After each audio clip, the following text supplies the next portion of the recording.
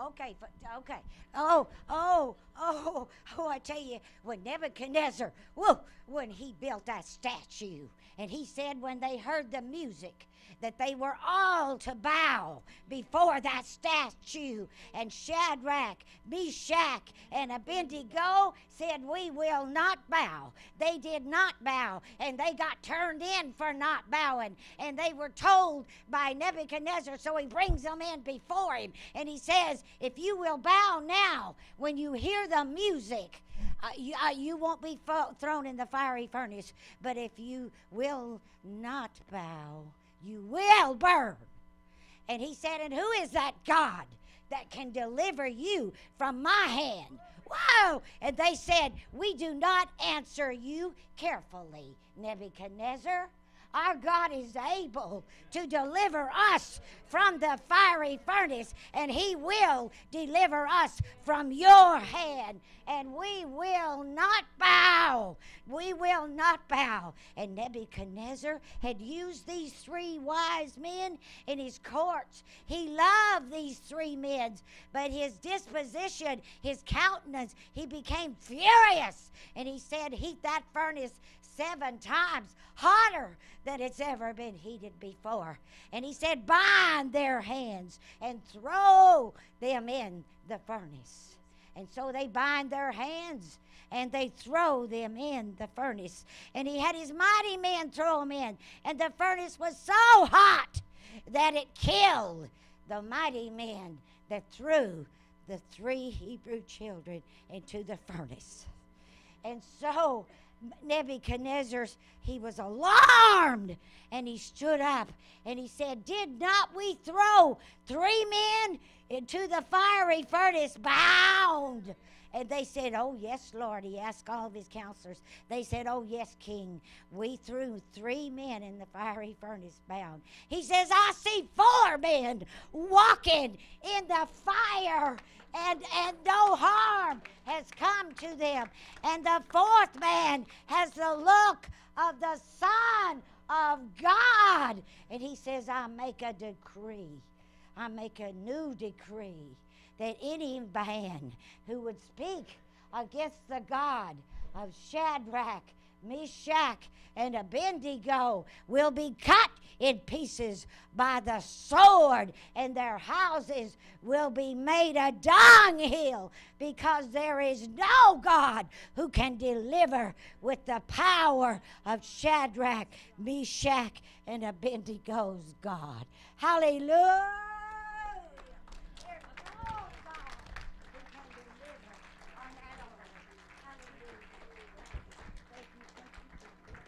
Praise the Lord. So true that is. Cindy, would you come? Cindy wants to share a poem with us. Cindy writes poetry. Wonderful job.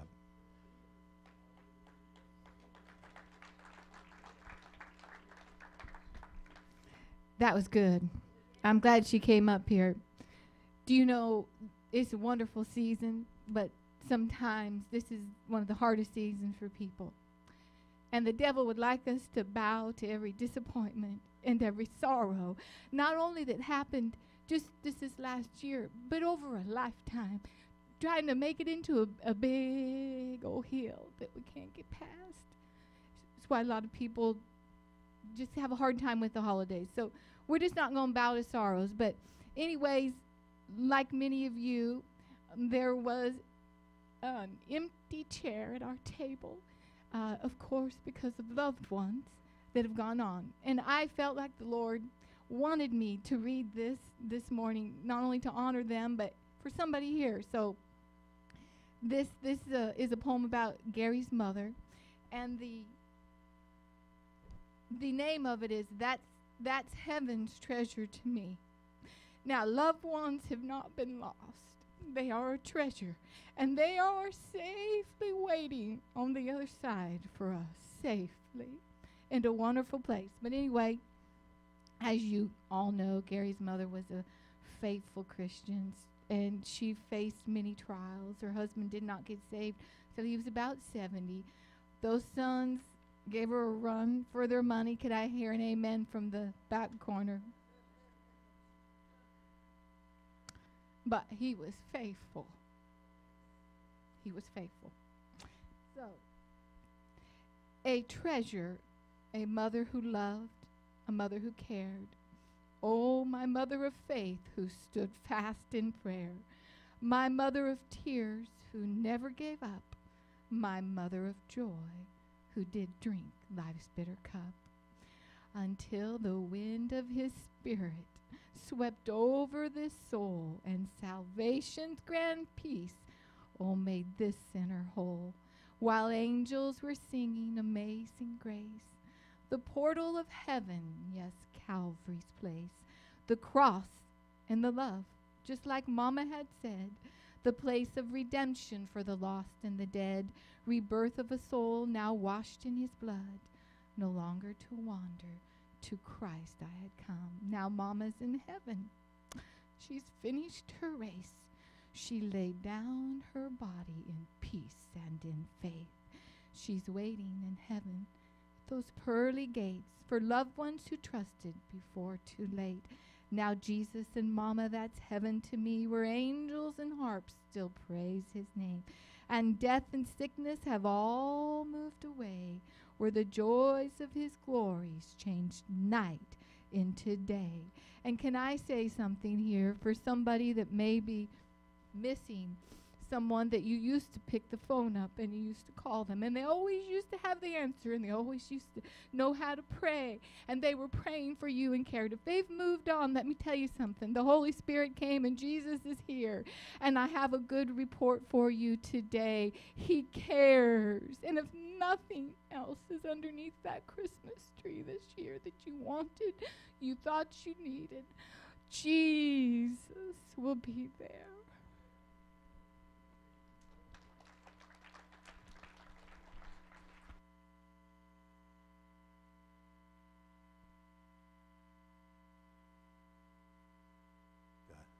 Thank you, Cindy. Wonderful, wonderful words of encouragement. Amen. Is anybody happy yet?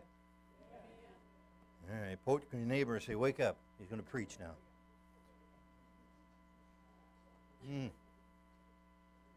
What a wonderful Thanksgiving we had. I want to thank my wife, my mother-in-law, for cooking for us. Somebody said, did you have a relaxed time? I said, yeah, I just sat in my chair and watched my wife cook. It was wonderful. I got off my diet for 2 days, which is okay. It was worth it. But we had a great time. I trust you did too. But I did read something that I need to follow instructions on, and that's this time of the year, you need to get your bathroom scales out and turn them back about 10 pounds, you know. Then you don't feel so bad. All right, we're going to look at Ephesians this morning, chapter 1. In your notes, there's a mistake. Somewhere it says Ephesians 12. This is not an Ephesians 12. It's Ephesians 1. And in all honesty, I looked at that in my proofreading, and I thought I got to change that, and I didn't. I just printed it off just like that. So we're in Ephesians chapter 1. I want to talk this morning about when are we accepted by God. In verse 4, let's start. The Bible says, just as he chose us in him before the foundation of the world, that we should be holy and without blame before him in love, having predestinated us to adoption as sons by Jesus Christ to himself, according to the good pleasure of his will, to the praise of the glory of his grace, by which he made us accepted in the beloved. Accepted in the beloved. Would you say that with me? Accepted in the beloved. That's what we're going to talk about. When are we accepted by God? And a lot of times we think, you know, that day that I came to my senses, the day that I realized I needed Christ in my life, that day that I knelt before Jesus and asked him to come into my heart and cleanse me of all my sins. Wonderful day that was. Sometimes we think that is the time that we were truly accepted by God, when we finally cried out to him. But the truth is, in this scripture and other scriptures, we really didn't choose him. He chose us. And that's the most amazing thing. He looked down upon us before the foundation of the world, and he said, I want that person. I want that person. I want that person to be my son, to be my daughter. He chose us. He provided for us. And all provision has already been made. And that time that we did kneel before God and say, Lord, forgive me my sins, I accept you as my Savior, All the provision that we ever needed for salvation was already done. It was accomplished in the atonement 2,000 years ago. When Jesus died on that cross, he died for you and I. He made complete and total redemption. A work of the sinful nature was completely removed. All the way back to history, from that present time, all the way into eternity. And that's a powerful thought, that one act of Jesus Christ dying on the cross erased all of our sins.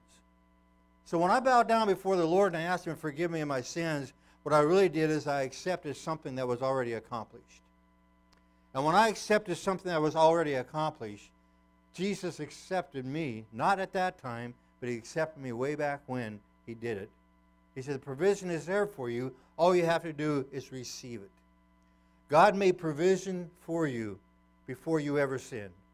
God made provision for you before you were ever born. God made provision for you before he even created this world. From the foundations of the world, God looked down through eternity. And at a time, he said, my son's going to die for their sins. And here's the problem that we have as Christians, is a lot of times we're trying to become accepted by God. If only I can work a little harder.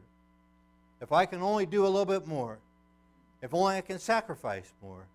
Maybe I can be accepted by God. Maybe I can earn somehow his love and his appreciation and his favor in my life. Several years ago, my family and we went up to northern British Columbia, and a friend of mine was with the Tlingit Indians. He was a missionary to the Tlingit Indians, and he started a church up there, and I wanted to go up and see his work, and he allowed me to preach in the church. We had a great time. And then Monday we went out fishing. Man, went to a place called Atlan Lake. They got the biggest trout there I've ever seen in my life. We caught trout, wonderful. And then the next day he said, I want to take you to another lake. It's called Little Atlan Lake.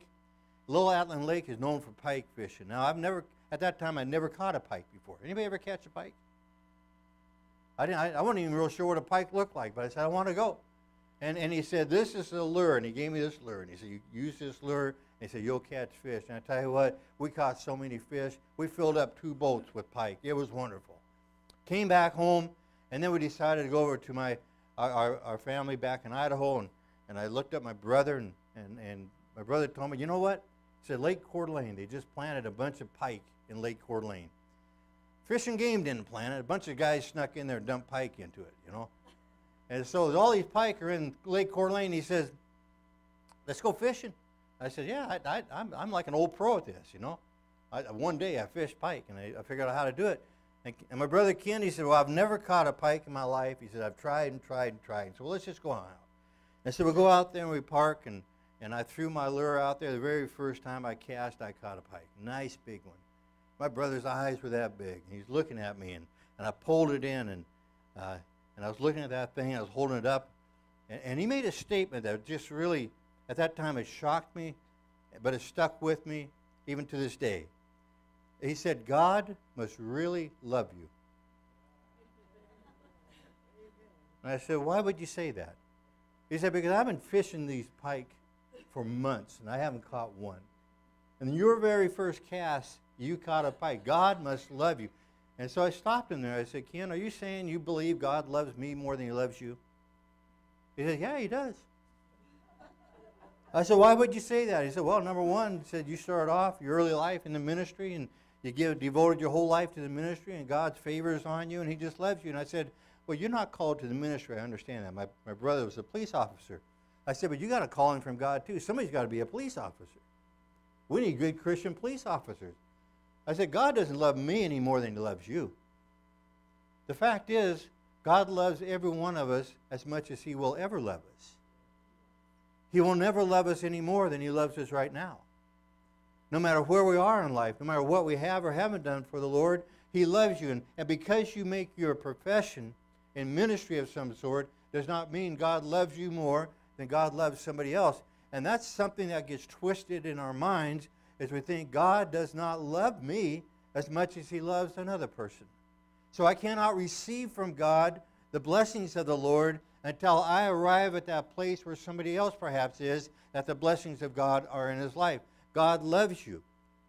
He will never love you any less, and he will never love you any more no matter what you do or how much sacrifice you make in life, God loves you. So there's absolutely nothing you can do to make him love you more or make him love you less. So religion comes along, and here's what religion says. God loves you in proportion to your performance. All religions are based on that. If you work harder, if you do more, if you give more, then God will love you more. But that's not true. The fact is, you are not accepted by God because of what you do. You're accepted by God because of what Jesus Christ did.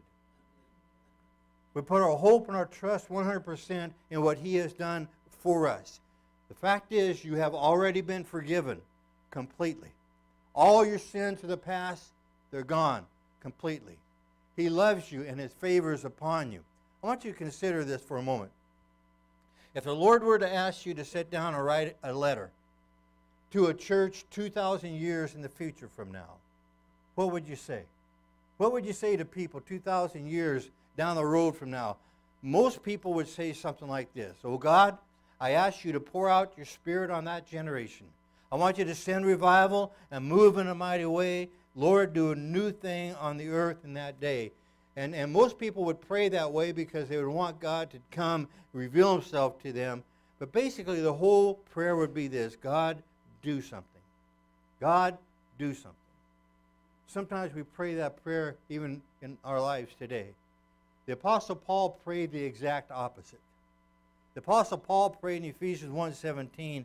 He said that the God of our Lord Jesus Christ, the Father of glory, may give you the spirit of wisdom, revelation, in the knowledge of him.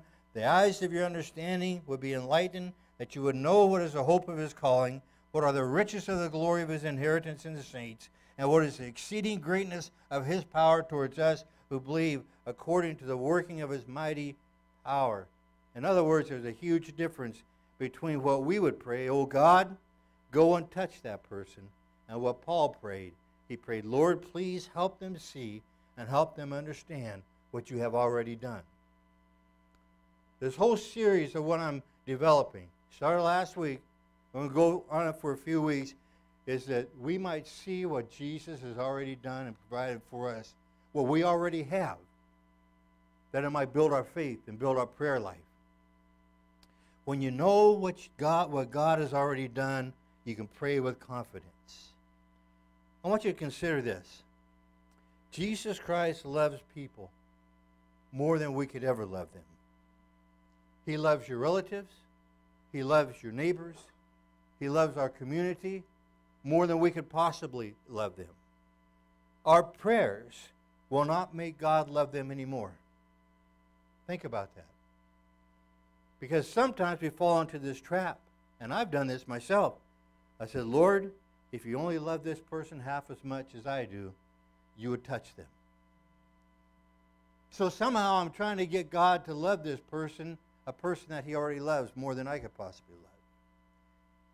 Point is, God loves your brothers, your sisters, your mothers, your fathers, your sons, your daughters, your grandchildren that you're praying for. God loves them more than you do.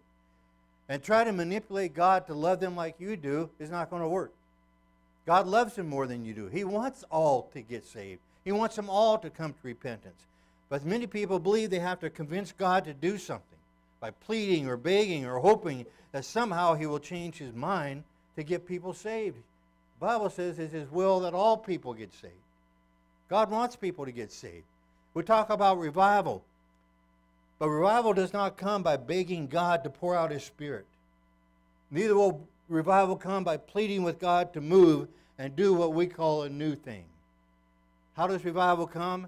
It comes by starting with us to believe what God has already done in and through our lives and begin to act upon that.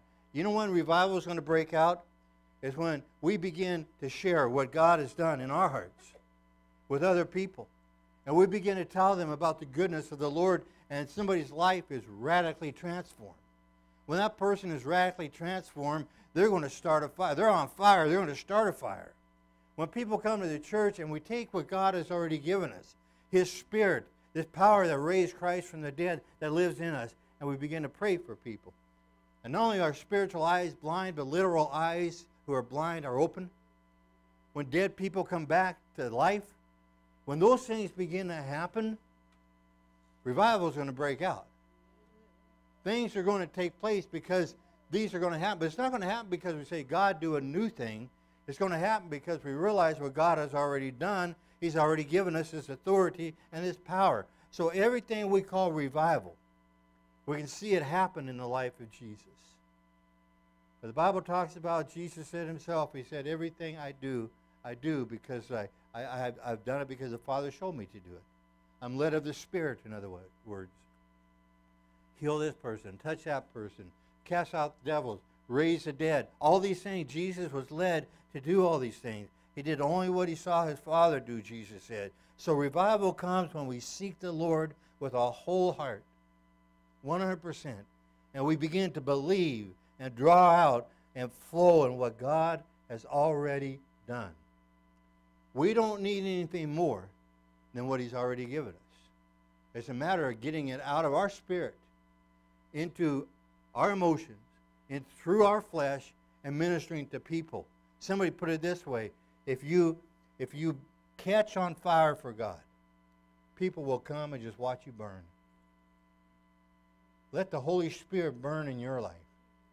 Let what God has already created in your life, let it come to reality and fruition, and let it come forth from your life, and people will see it.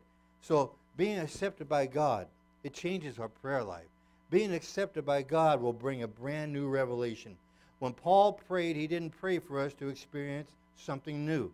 Look at it again. Ephesians 1:15. Therefore I also, after I heard of your faith in the Lord Jesus and your love for all the saints, I do not cease to give thanks for you, making mention of you in my prayers, that the God of our Lord Jesus Christ, the Father of glory, may give to you. What is He going to give to us? Is He going to give to us a new thing? Is He praying for another outpouring? Is He praying for a brand new wave? All these cliches we throw out there? No. He said, I pray this, that the spirit of wisdom and revelation in the knowledge of Him, the eyes of your understanding might be enlightened, that you will know what is the hope of His calling, what is the riches of the glory of His inheritance in the saints. In other words, Paul wasn't asking for something new, but he's asking for a revelation of what God has already done, that already resides within us, that it might begin to come out. Wisdom, revelation has already been given to every single believer. Whatever it is you have need of, our God has already supplied it through what Jesus did on the cross. We need to understand that. We need to get that in our lives. We don't need anything more. We need to release what is there. For example, you might be fearful. You might be afraid. You might be concerned. You might be anxious. You might be facing a temptation in life and you just can't overcome it. Maybe you feel like sin just keeps beating you down. You try to be a Christian and then you keep falling away. You come back and you keep falling away. You keep going through this yo-yo type of experience and you say, if only I can get to the place where I can stand. You know what you need to do? You need to stop focusing on what you can't do and focus on what the Word of God says you are. You know what the Bible says you are? The Bible says, I am more than a conqueror through Christ Jesus. So when sin raises its ugly head against me, I can defeat sin through Jesus Christ. I am more than a conqueror today through Christ Jesus. Not sometime in the future, not when I get my act totally together, not when I'm praying 5 hours a day and fasting 2 days a week, but right now I already have it. It's mine.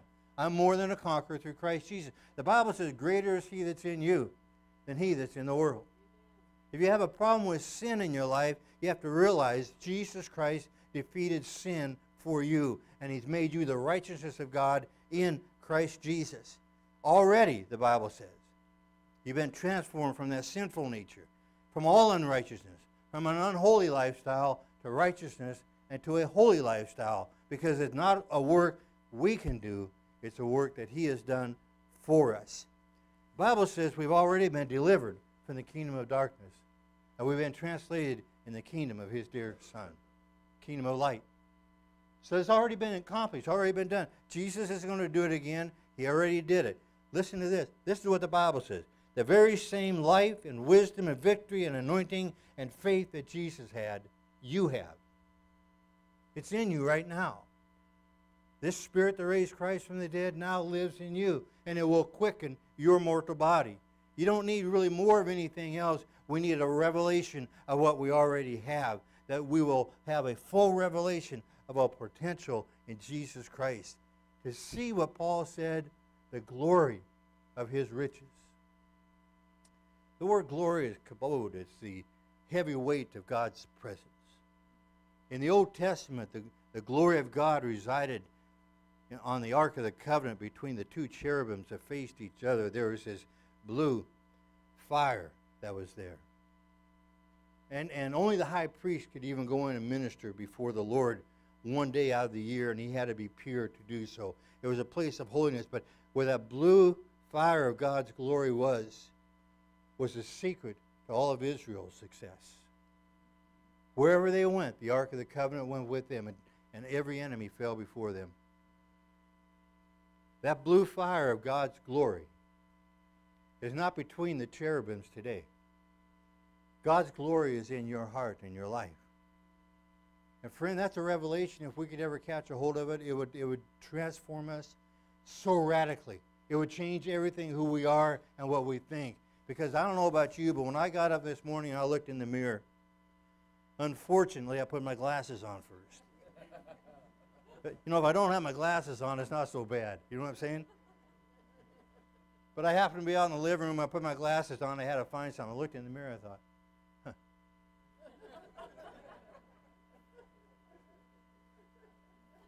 few flaws there. You know what I'm saying? Few flaws. Thank you. Yeah. Say a little. No, don't. In my flesh, we all do. We have flaws. In our emotions, in our soul, in our personality, in our character, we have flaws. But what we need to realize is when Jesus Christ came and said, I'll make you a new creation, that spiritual part of us became brand new.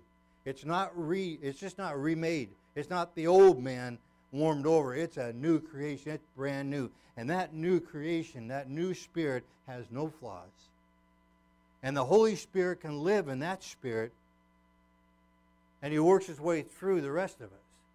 You see, the process of what we call sanctification or renewing of the mind is that we're trying to get our emotions, we're trying to get our will, we're trying to get our personality to line up with what God has already placed in our spirit. But as far as our spirit is concerned, there is the glory of God that is there. That very same glory of God that caused nations to quake and to tremble before the very presence of Almighty God, it's in your life. And I know sometimes when I say that, people just back off and say, no, that's not me. I'm not at that place yet. Well, are you going to believe what your thinking is telling you, what other people are telling you, or are you going to believe what the Word of God says? What does the Word of God say? The Word of God said that the glory is in you, and Paul was praying that you might have a revelation to know that you can see the glory of the inheritance, and he calls us something. He calls us saints. Well, in most of the church world today, you have to do certain things to come into sainthood. You know, you got to fast so often, you have to feed the poor, you have to, do a miracle, and then when you die, somebody's going to get up and say, let's bring him into sainthood. That's not what the Bible says. The Bible says you are a saint. Isn't that an amazing thing? I'm a saint. You're a saint. Now, when I looked in the mirror this morning, I didn't see a saint. I had to trim my eyebrows. They needed some work.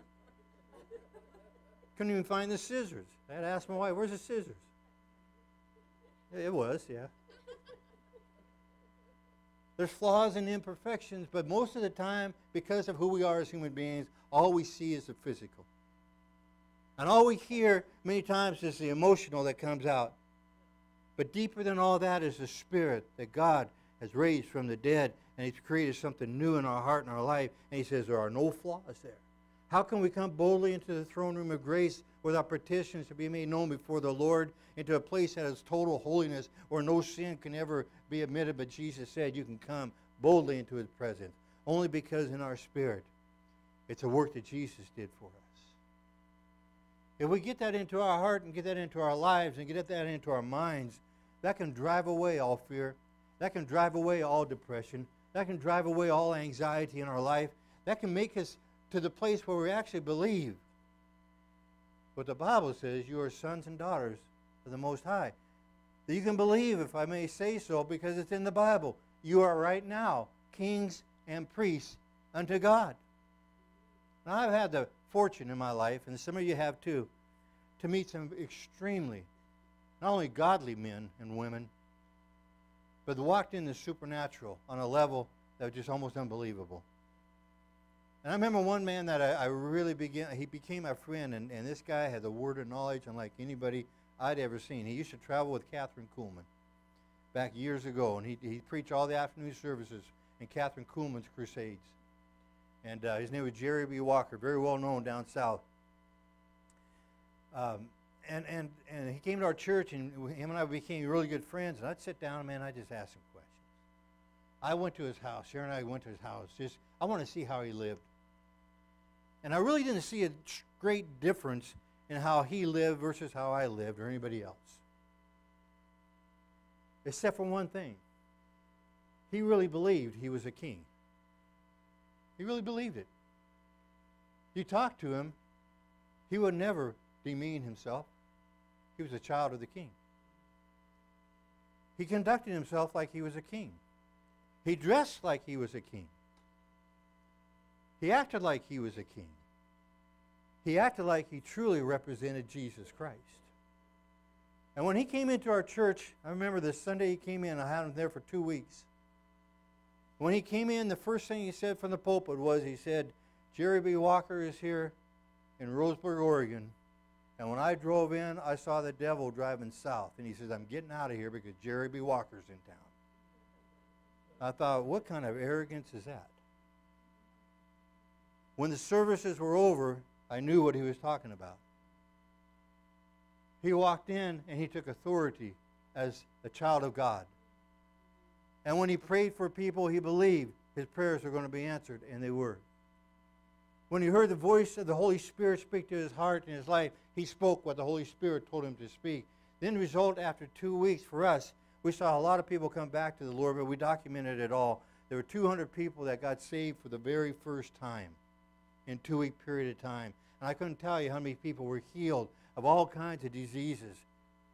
Was it because God loved Jerry B. Walker more than he loves you or I? Is it because he lives a different kind of lifestyle than we do?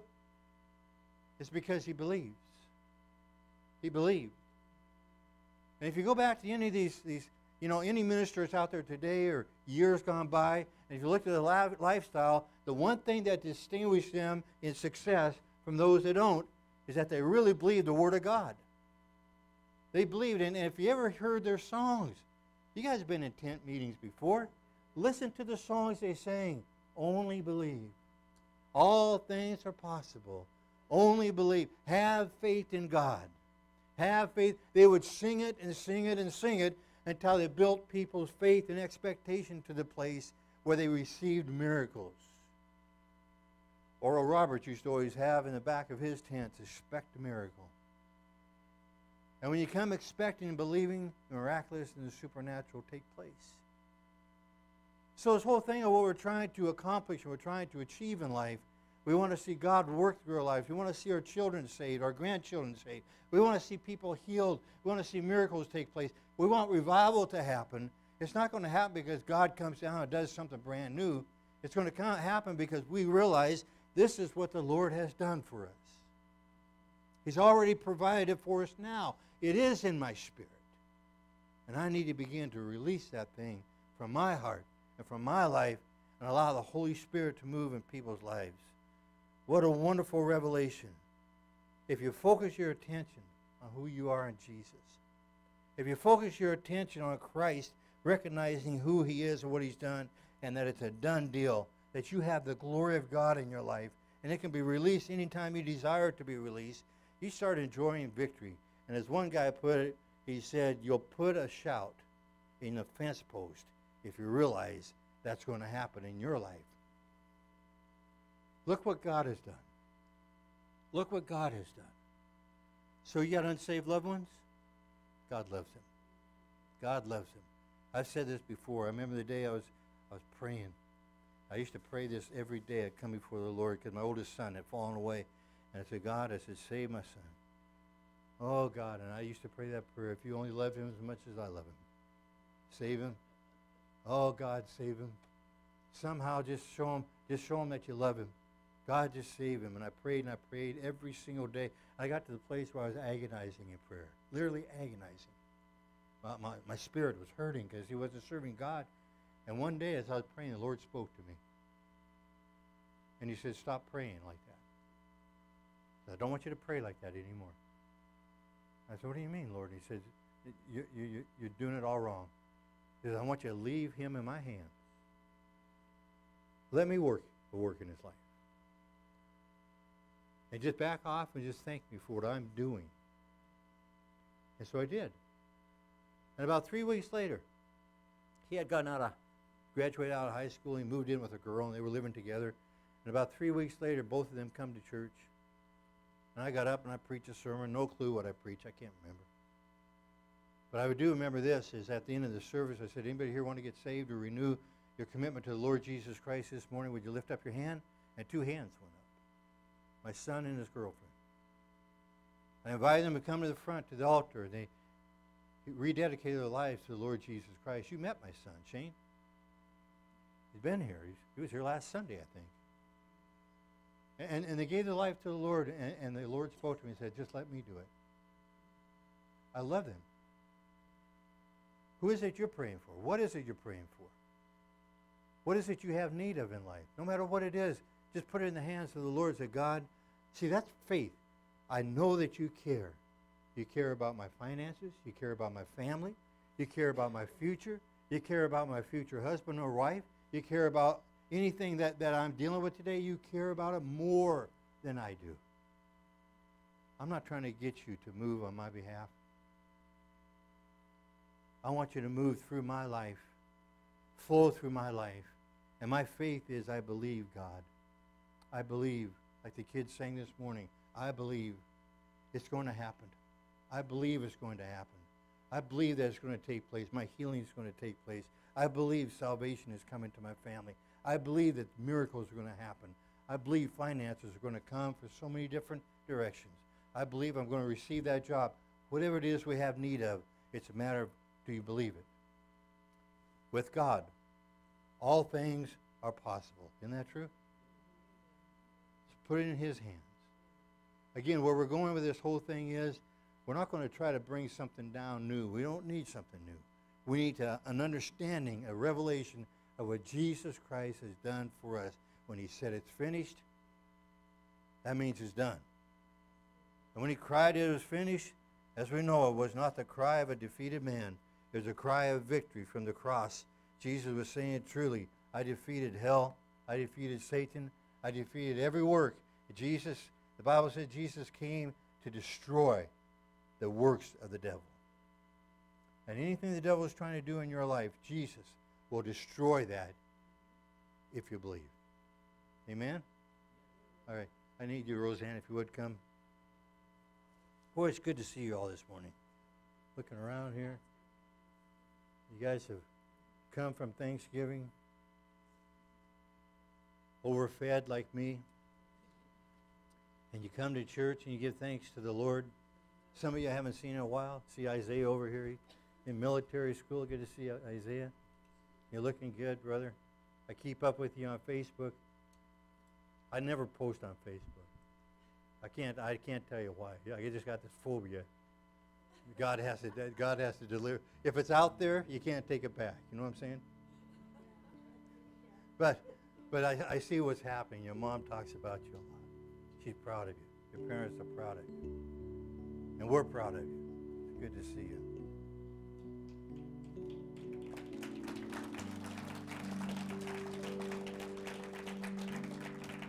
And I see others of you that are here this morning. You're not feeling good. I know you're not feeling good. You know, you've been struck with the virus, but you wanted to come to church. Some of you want to come to church because it's church time, and others, your children were singing, and you didn't want to miss that. May God bless you. Because I know it is a sacrifice. You'd much rather be home and just sitting there and you know, drinking whatever it is you drink when you're sick. What do you drink when you're sick? No, anybody. Chicken soup. Fruit juices. And you could be there. Drink water. but you come to church and you're here. May God bless you with a healing today. A healing today. That virus is going to be gone in the name of Jesus. He's good, isn't he? Lord, we just pray this morning that you just come and touch your church. Touch your people right now, Father. May we have a revelation, as Paul prayed, of your goodness in our life, of your power, of your work, of your glory in our heart and in our soul and our spirit. May we have a revelation of Jesus in us. Lord, you called us saints. May we walk as true sons and daughters of the Most High, as children of the King. And Lord, may we never put down or discredit the work that you have done in our hearts and lives. And I thank you for your goodness. And I thank you for your blessings. In Jesus' name. For a moment, if you would, just stay in an attitude of prayer. Just want to ask a quick question.